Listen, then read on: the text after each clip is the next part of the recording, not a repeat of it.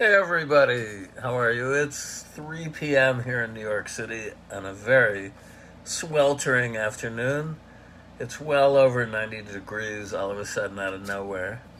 This is the if there's ever been any evidence of climate change, I would say the fact that we really don't have any spring anymore would be the telling indication. I mean, basically, it starts to rain for about 2 to 3 weeks and it's very overcast and it gets cold and damp. And then one day the sun is blazing away and it's summer. And today would be that day, but who knows? So, well, thank you for joining me. I'm in the solo acoustic mode. I couldn't really do the window setup, unfortunately, because the sun is so strong right there in that part of the sky at this part of the afternoon that it's fatiguing, to tell you the truth. And I need to see what I'm doing, otherwise I'll be blinded by the light, as Bruce Springsteen would say. And anyway, so here we go.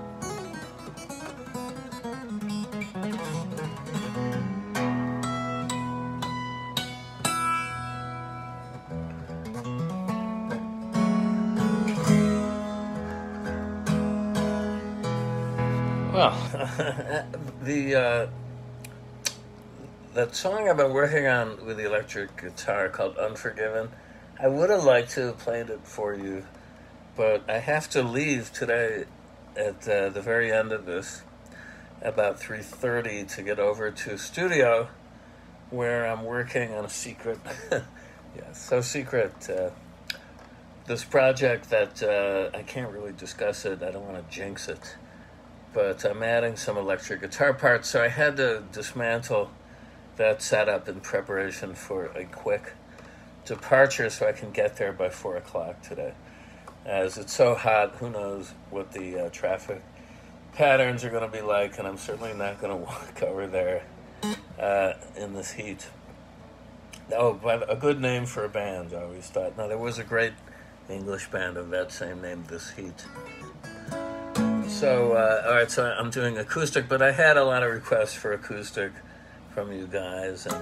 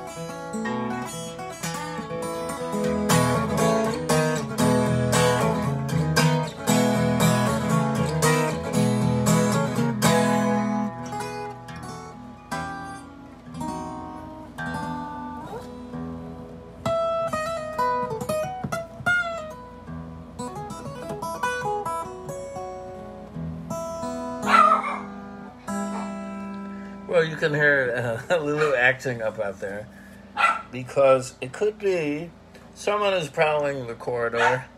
Could be a maintenance guy in our building, but it could be Caroline too because she had to go out to get some medicine for Lulu. I don't know, but Lulu has been genetically bred to repel intruders. If you know your Schnauzer mythology, Schnauzers were raised to be basically ratter dogs, to chase and eliminate rats in the Middle Ages, in the plague years. Now we're coming out of this plague year. I stopped calling this a journal of the plague year so as to quicken the recovery period, at least, if I had anything to do with willing it to cease, this COVID epidemic, I would do so. So I thought, okay, we'll take that out of the title of these shows. But in any case, Schnauzers were coach dogs. They were bred to perch in stagecoaches next to their owners, in case also of bandits who might waylay the coach on the road. Then they would go into full-on attack mode. And if you ever saw Lulu, if we had a guest over here, she's really odd this way because she's naturally suspicious of people she doesn't know coming into the apartment and gets very barky for this little thing that she is. I mean, she's probably the loudest dog in the world. And then she calms down and kind of makes peace with these folks if they're sitting down. But the minute they stand up to leave or to stretch their legs or to move any other position in our apartment, she immediately thinks there's a monster that's manifested in front of her, and she will lunge at various pant legs. And she's had some success nipping through one or two of them. Not enough to do any harm. I don't think she actually pricked any skin there with her teeth. But, to the person it's being done to, it could be, I'm sure, a terrifying experience. But essentially, she was a love bucket. And they haven't yet been able to separate her from us because they did try a couple of times. I might have referred to my lovely neighbors on either side of this apartment. Oh, I think it was about 8 years ago. I'll just recall it briefly for you. But I was in Cuba working, and I got a call. No, it must have been an email, but yes, because the phone didn't work down there. But it was Caroline saying you have to come home as soon as possible because we had been served a notice through our co-op board that if Lulu's barking continued, and this was driven by complaints from the neighbors on both sides of us, if her barking continued, we didn't do anything about it, we risked eviction from this domicile, which is patently illegal, I have to tell you, in checking it out with a lawyer that we hired who was a well-known real estate attorney. And actually, the criterion for there being an actionable offense vis-a-vis a dog in an apartment in New York City is that the dog has to manifest 10 minutes of sustained continuous barking after 11 p.m. And she never, ever has done that and never will. I mean, she emits occasionally a loud bark after 11, but it's nothing sustained. It's not that bad. And usually, is asleep shortly thereafter. But we had to go, first of all, we got a nanny cam, basically a little camera set up, and, it ran with cartridges so you could record hours at a time. And we set it up trained on her little sleep pad over in the corner. And we turned it on, we left the apartment because part of the complaint also said that Lulu barked continuously during the day when we weren't in the apartment, which was also patently untrue. And anyway, so we had hours and hours of footage where we go, okay, bye Lulu, bye Lulu. And then we'd leave the apartment and she would pad over, and this was substantiated by the nanny cam. She'd pad over to the pad and plop down and fall asleep, and there was no sustained barking. So in our defense, we marshaled all this evidence and told the management board about this, and they rescinded the threat of eviction. However, a charge of a couple grand was added to our maintenance bill to cover the cost of the co-op board having to hire an attorney to write this threatening eviction notice in the first place. Go figure. So on the advice of our attorney, he said, well, don't pay it. And he wrote a letter to the person who sent it and said, show us where that's legal. It's not. Anyway. Eventually, it stayed on there for the last 7 or 8 years, and then last year it was finally taken off with some sleight of hand by the management company to claim there were some late fees due, and anyway, so it was disappeared into that, and it was fine with us. I mean, we just got it off the bill and off our chest. So now everybody's friends here until the neighbors next door on this side come back, which maybe they will any day now. And then there'll be a war of stares at the door about our hideous barking dog. But what are you going to do, folks? This is New York City. This is not the sticks. And there's all sorts of gross intrusions of noise, and the latest being a gross intrusion of stench. I want to just mention this. I don't think this is going to be propelled into any action by anybody, but we'll see. Because I've written a letter, but I mean, as of about 2 weeks ago, a toxic, horrible, gluey, disgusting stench was suddenly manifest when you got to the corner of Greenwich Street and Charles Street for pretty much the whole length of the street going down to Christopher and up to Bank Street, if you know the West Village. Just disgusting. And I could not pinpoint it. I wasn't really sure what was driving it. I mentioned it to a few people who denied noticing it, but then one of them said, oh yeah, I went out there with my dog at midnight, it's there. So then someone else said, well, it's this green painted bike lane that the city came in and like thieves in the night, or should I say assailants in the night, painted this toxic green. I don't know what the compound paint is, but it's hideous and it stinks and it's not going away. So today we were out shopping at the Green Market in Abingdon Square, getting some delicious scallops, fresh, and veggies. Good stuff for Caroline to prepare tonight after I come home from a hard day in the studio. And the smell was even there, although it's sort of off of Hudson Street. And I mentioned it, and a woman, an English woman, turned and said, you smell it too? It's insane. It's terrible.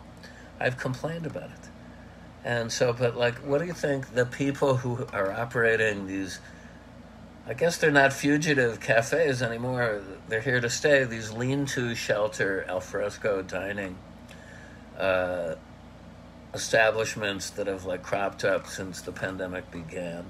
I don't know about your cities, if you're in the U.S. or in Europe or anything, but this was a solution that the city came up to in a way to keep a lot of dining establishments open. Whereas you couldn't go in to dine the old way anymore. Now they're allowing it to a limited degree. But it was hailed, as a great innovation and how European this was. And we're going to keep it all year round. And maybe they will, which is good. I mean, I like eating outdoors, too. But there's a whole bunch of them abutting this green stripe on the west side of Hudson Street that runs up and down Hudson. That stinks, literally. That's just, I can't go out there. And it's not that I'm like necessarily so sensitive, but I don't think it's healthy. It seems toxic. I mean, the fumes to me seem really industrially toxic. I do not know why the city chose to paint using this particular medium. And then I did a little research today, and it turns out they put in these green bike lanes in the East Village 2 years ago in 2018, and there's a whole slew of complaints online for the same toxic stench. So I don't think anybody ever reached the people making decision. I don't know if it's City Hall, but it is the city who mandates, this kind of improvement to the infrastructure. We've got to make sure that those bike lanes are safe. I mean, not to mention, most people who go whizzing by in the wrong direction on their bikes, willy-nilly in New York City, nobody does anything about it. There have been people who've been crippled from delivery guys going the wrong way on a one-way street, and bam, they get slammed into their spines, and that is that. So they should look into this. That's all. I'm just saying. So that's my rant. For now, I must be heat mad. Okay, I'm going to put this in drop D tuning. One of my old reliables. It could be the holiest of all tunings. Now, I'm just paraphrasing Spinal Tap. The most mystical of all the keys. If you believe in a Scriabin-esque attribution of definitely mystical powers to colors. Music has all sorts of them there. I think cue Pato's Loud Green song. That would be appropriate right now for this striped green toxic. Okay.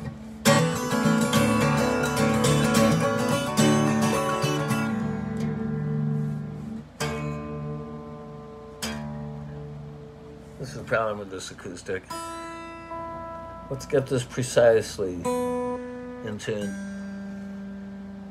And soon I'm going to pay a visit to Carmine Street Guitars and see old Rick Kelly for a tune-up.